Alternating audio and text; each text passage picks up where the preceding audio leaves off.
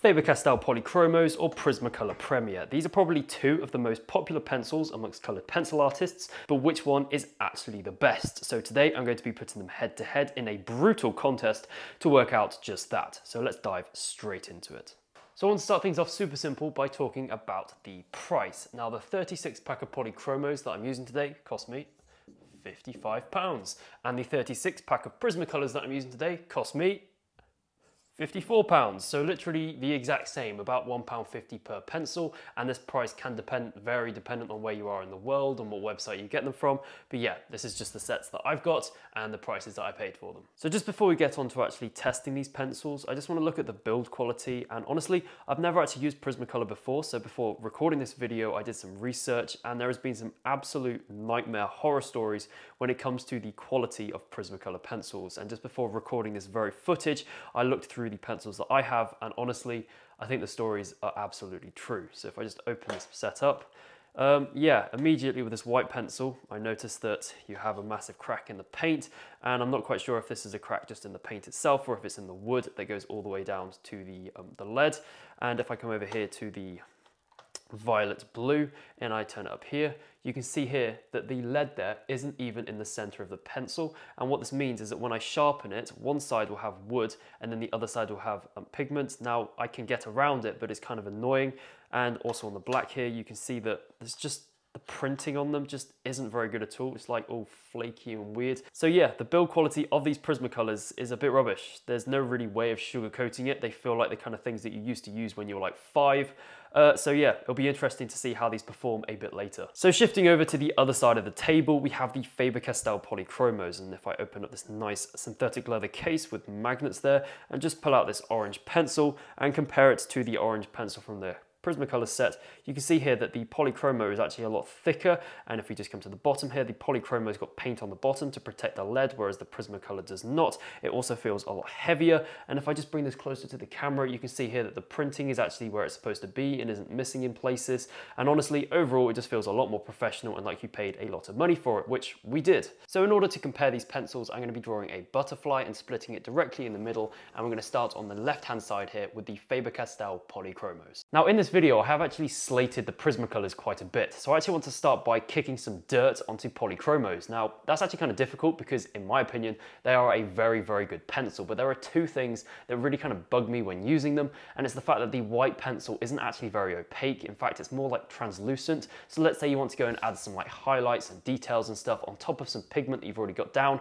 You can't really do that because it just doesn't really make a mark at all. So you can see here that's kind of what's happening. It is kind of easy to get around, so let's say you do want to leave an area quite light and have some speckles in it, I would just recommend just outlining them with your pencils and just not putting any pigment in that area, and this will help to keep them nice and bright. Or if you do accidentally go over these areas, I would recommend just going in with a white paint pen just to add in those really, really bright highlights to help increase that contrast to make your drawings pop. Now another downside to these Polychromos is the fact that the leads, they're obviously oil-based, which means they're actually quite hard, so it does take quite a bit of time to really build up the saturation on the page and get like a really solid finish that you're going to be after. This drawing in total, just this side of the butterfly, actually took me around 5 hours in total to complete, which I mean, it's not too bad, but it's still quite a considerable amount of time. Now, onto some good stuff now, is the fact that the hardness of the lead is actually like a double-edged sword. Because the lead is so hard, it maintains a point for a really long time. And what this means is that you're able to go into those more detailed areas and really pick up on more details without having to sharpen your pencil every like 3 pencil strokes like you would with like wax-based pencils like the Prismacolors. And another good thing about these pencils is the fact that they have really good light fastness. Now you're probably thinking, what the heck is light fastness? Now this is actually the pencil's ability to maintain its like saturation of color over like a period of time. So let's say you do a drawing back in like 2020. If you used a pencil with good light fastness, it will still look exactly the same in like 2024. However, a pencil that does not have good light fastness, if I did it back in 2020, by 2024 it will look really dull and washed out. So kind of like how sunlight has really like destroyed the pigment. And so yeah, Polychromos are probably one of the best light fastnesses out of any other pencil brand, apart from like Caran d'Ache Luminance, but I think they're like £4.50 per pencil, so you know, they can do what they want. And yeah, just some other great things about these pencils is the fact they blend together really well. You have a really nice selection of colors. And on the blending topic, basically I've been able to create really cool drawings with only 12 Polychromos, and this is because they blend together so well to create loads of different colors.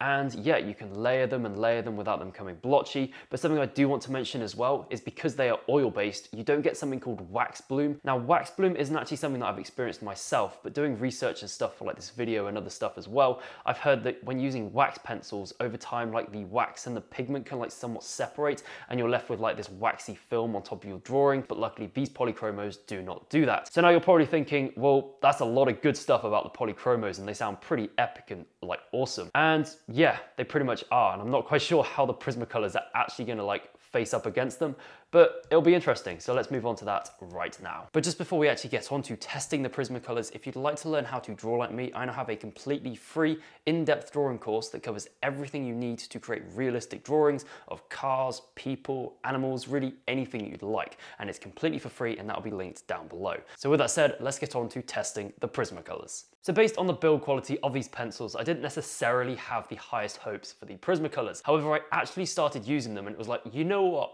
These aren't actually all that bad. You see, because they are a wax-based pencil, they have quite a soft lead. Now this does come with its upsides and its downsides, but the good thing about this is that you're able to get pigment down onto the page really, really quickly. I mean, the entire process of this side actually took me an hour less than the Polychromos side, and I think the results are actually really quite similar, if not identical.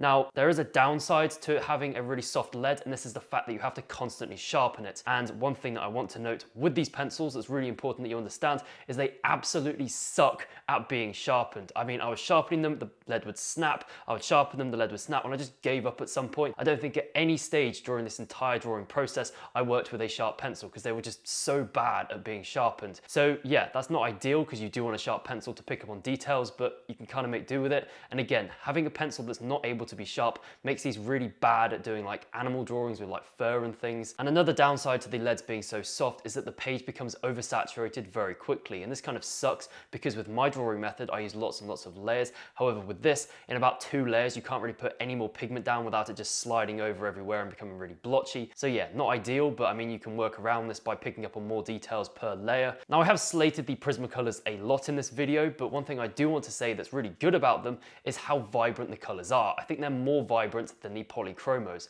but there is also a downside to this too, and it's the fact that the Prismacolors actually have really bad light fastness. So again, that's the ability for them to maintain that saturation over a period of time.